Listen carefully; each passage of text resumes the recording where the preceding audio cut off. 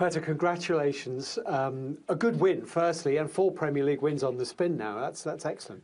Well, that's excellent. We had two difficult games to start with, and obviously having lost both games, then you need to find a way to to pick yourself up. And obviously we have 4 wins in a row.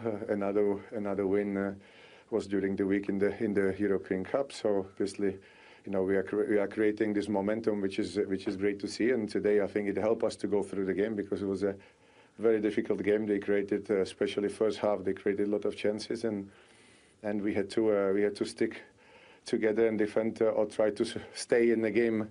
And obviously, we waited for our opportunity to score, and we scored, and very important goals in the second half, which made a difference. I'm not suggesting you've been below your best, Petr, but it's your first clean sheet of the season. You played extremely well today. You'll be delighted with your performance.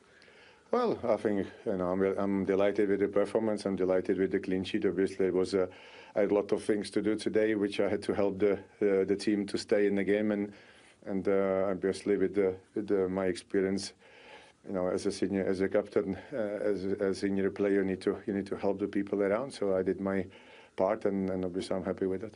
I guess you become a sort of spokesman almost for people who suffered head injuries playing football. And Michael Keane, obviously back after a month. That's remarkable. And there's a nice little moment between the two of you later on.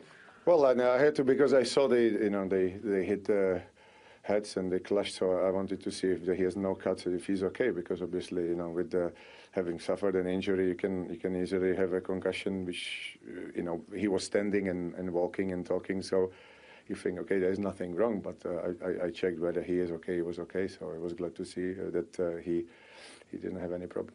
Arsenal are in good shape, aren't you? You're beginning to really find your feet and look a good side.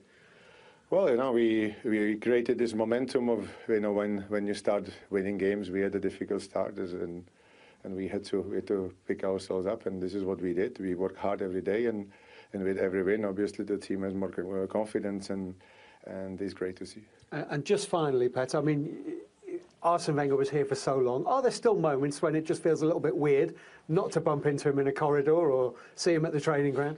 I think for the people who had been here for a really long time, or people who are associated with the club, obviously it's been a huge part of their life. Some supporters only had one manager all their life, so I think for them it might be a bit strange. But obviously we need to make sure that we keep our supporters happy.